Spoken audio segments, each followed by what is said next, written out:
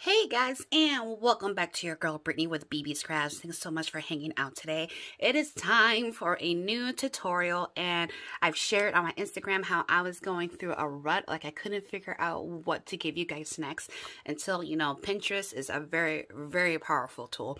And I was scrolling, and then I found something, and all of a sudden it just struck me.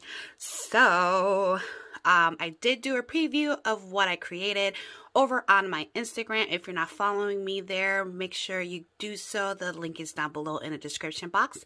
So who else loves playing arcade games? I know I do. And so that was my inspiration this time around. And look!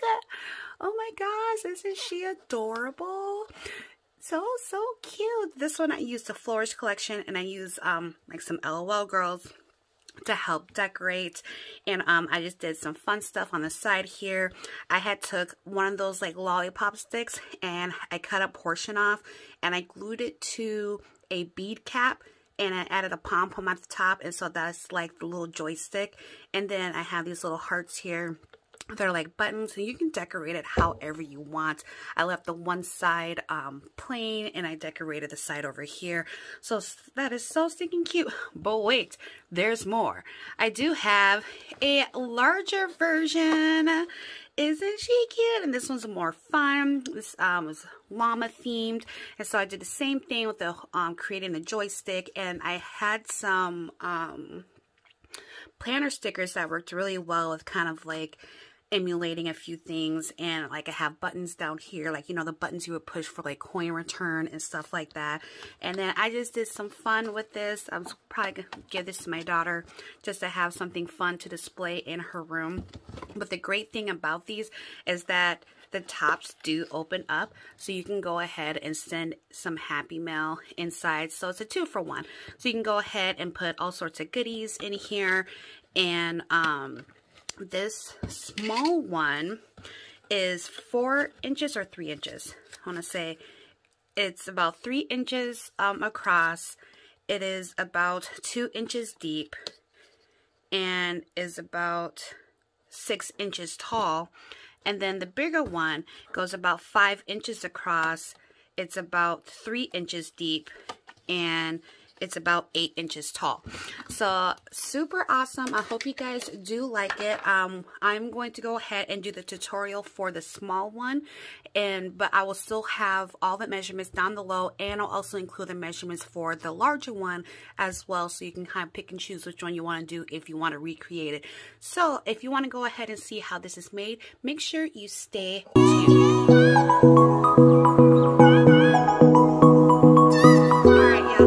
For this, you won't need too much for it, so it's actually very, very simple. And with the small one, I am using just plain paper because I don't need another one of these. But this is kind of one of those things where if you want to use up some of your paper collections, this is a great way of using it up. It won't work for 6x6s, really, not when you get to the part of forming the front of it, but for the sides it definitely will. And then of course the bigger box, you use your 12x12 for that. So the first thing you're going to do is you're going to need 2 pieces that are 6x3, and these are going to be your side panels. And just on one of them, you're going to score it on the 3-inch side at 1 inch. You only have to do it on one, because after you do what you need to do on this one, this will then be your template, and you will just trace it out and cut it on your second one. Now, if you want to create a template beforehand and not do it on your decorative cardstock, then that's a great way of doing it as well. And then you're going to need another piece that is 7 3/8 by 4. And what you're going to do is on the 4-inch side, you are going to score at 1/2 inch. Rotate it and score at 1/2 inch again, and then we are going to rotate it, and we are going to score at score it this way, and we're going to score it at 2 1/4, 3 3/8, 4 1/2, 5 3/4, and 6 7/8. So again, that is 2 1/4, 3 3/8, 4 1/2, 5 3/4, 6 7/8. So put that one to the side. Then you're going to need one that is 4 by 4, and you're just going to score it at 1/2 inch all the way around. And then lastly, what you're going to need is a piece that measures 8 3/4 by 4, and then on the 4-inch side, you're going to score at 1/2 inch, rotate it, score at 1/2 inch, rotate it again. You're going to score at 1/2 inch, and then at 2 3/4. So that is simple and easy enough. Actually, let's keep this up here. I almost forgot. So you're going to take your template, and this is, again, the piece that is 6 by 3. So we already made our score mark at the 1-inch side. Oops, pull it down, sorry. We already made our score mark at the 1-inch side. So we're going to turn it back. So make sure your score mark is towards the top and not the bottom. And you're going to need a pencil or pen, whichever you prefer. And we're going to make some markings, okay? So our first mark we're going to do is at 2 1/4. Now if you want to lightly kind of do an impression, you don't have to do a deep impression. Now again, if you're using this as a template and not on your actual decorative cardstock, then you can go ahead and make a deep impression. But we're just going to make a light impression, and then we're going to make a mark right there at the score line. So that's at 2 1/4. Then your next mark will be at 3 inches, and that'll be at the top. And then your next mark is going to be at 3 3/8. So I'm going to take my scoring tool, and I'm just going to lightly make an impression. And this is going to be at the score line. Then we're going to go to 4 5/8, and this is going to be a mark at the score line. So just like that. And then I'm going to go to 5 1/4, 5 1/4, and make a mark at the top. So again, we're going to do 2 1/4 at the score line, 3 at the top, 3 3/8 at the score line. Then we'll do 4 5/8 at the score line, and then 5 1/4 at the top. So your points should look like this.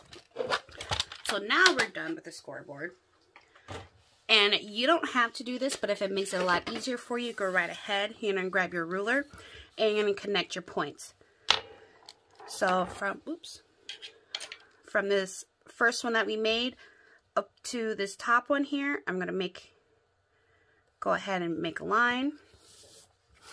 And then from this point onto the one at the score line.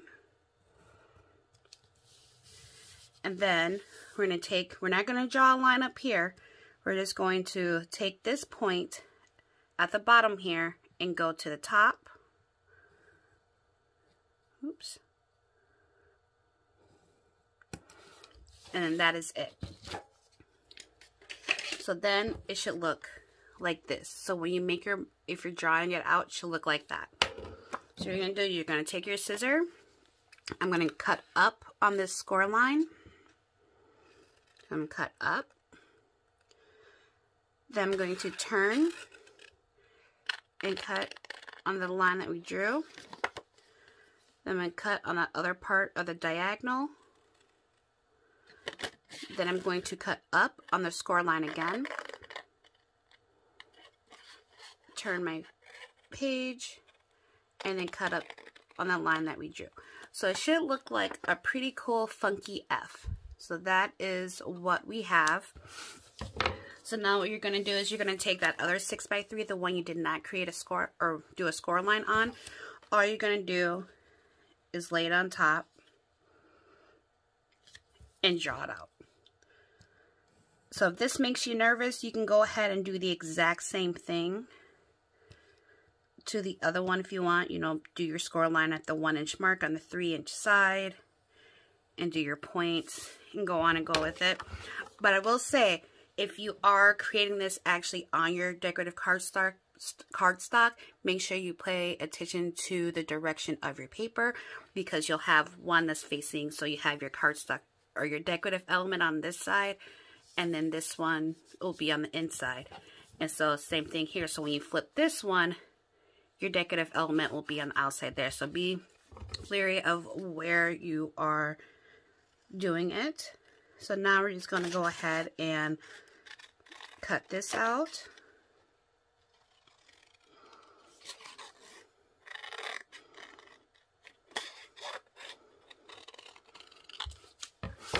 Alright, so now you have two cool, funky looking Fs.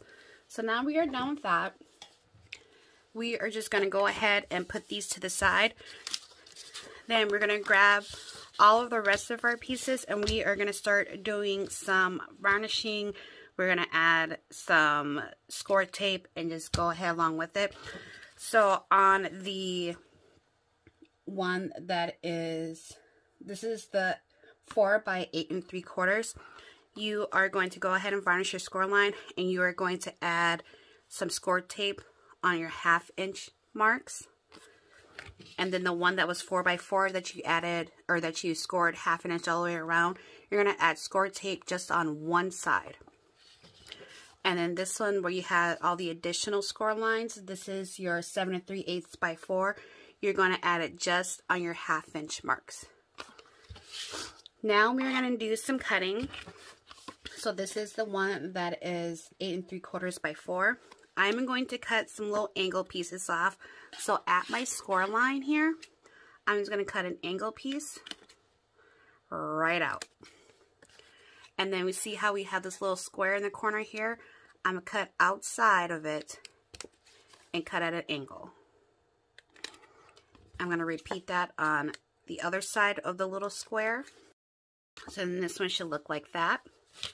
For a 4 by 4 piece, I'm just going to cut a little angle outside of all 4 of the squares. And then our last piece here that has the various score marks, we're going to cut an angle out of all the score lines. And you can cut the angle at the edges too. That is up to you. I'm going to do so. So outside the score line, cut little angles.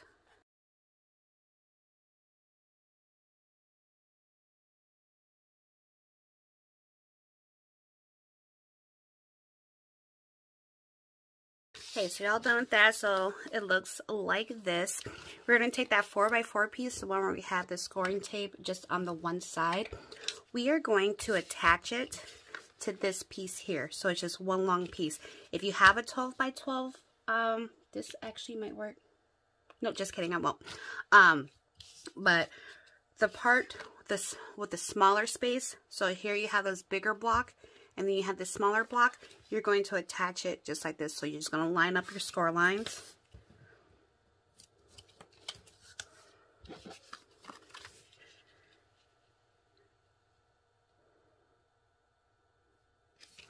Just like that.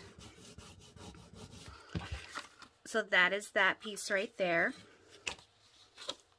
And then this piece here, you're going to go ahead and take one of your funky looking Fs. Make sure you have the proper direction on it if you're using your decorative cardstock. On the side piece, we're going to remove the tape there, and we're going to attach a little F here.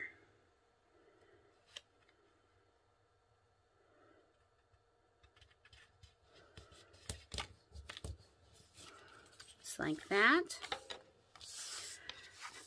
Now we're going to take this piece and we're going to attach it to this front flap. So this piece that has the bigger block that you did not attach the other piece to, we're going to attach it to the front here.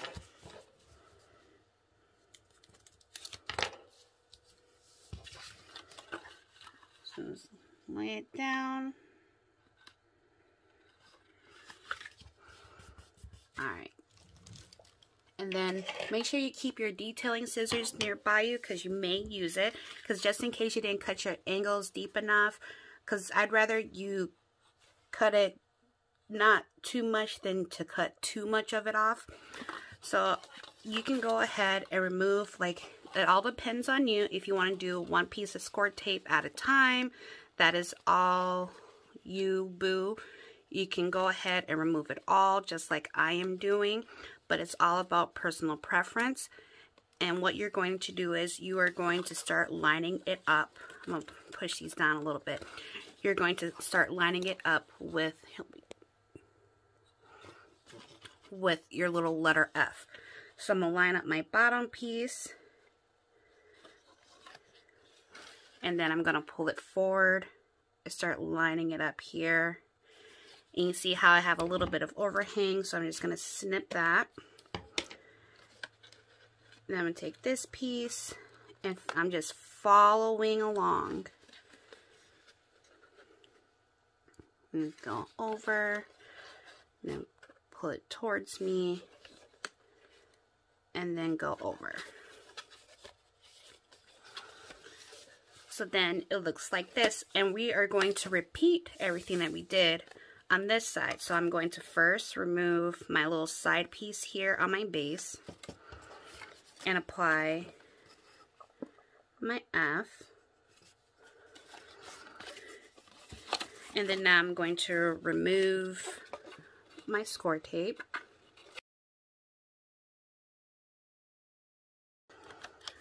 So I'm going to bend those here, and then I'm just going to follow along with my guide here.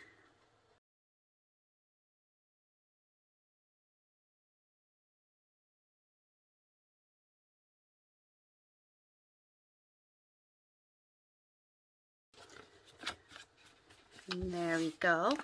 And now I'm going to remove the tape from this back piece. This back piece will close up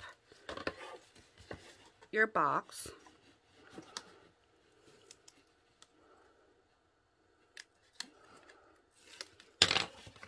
And I'm just going to do one side at a time. I had a little bit of overlay here, so I'm just going to snip that off.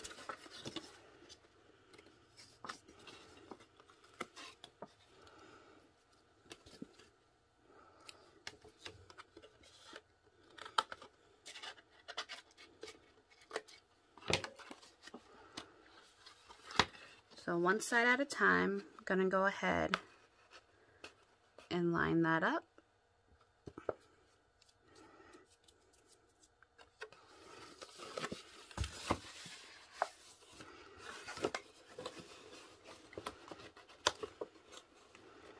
And then push this in.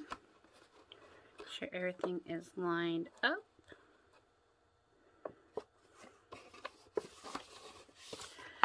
And then these little notches up here at the top, they just tuck in. And there you have it. You have your little mini arcade. So the only difference with the bigger one will have two pieces. It'll have a separate bottom piece instead of just one long piece, how the small one is, because it is a bigger measurement. But you would just attach the bottom piece to the back and then put everything together accordingly. So that is the arcade. You go ahead and dress her up. If you have any pieces that kind of stick out a little bit, you can go ahead and cut it up or add trim or something like that. But yeah, super cute. I hope this was easy to follow. I hope that you guys go ahead and give it a try. If you have questions, please feel free to reach out to me. It's better to hit me up over on my Instagram. But otherwise, guys, thank you so much, and I'll see you in the next video. Bye!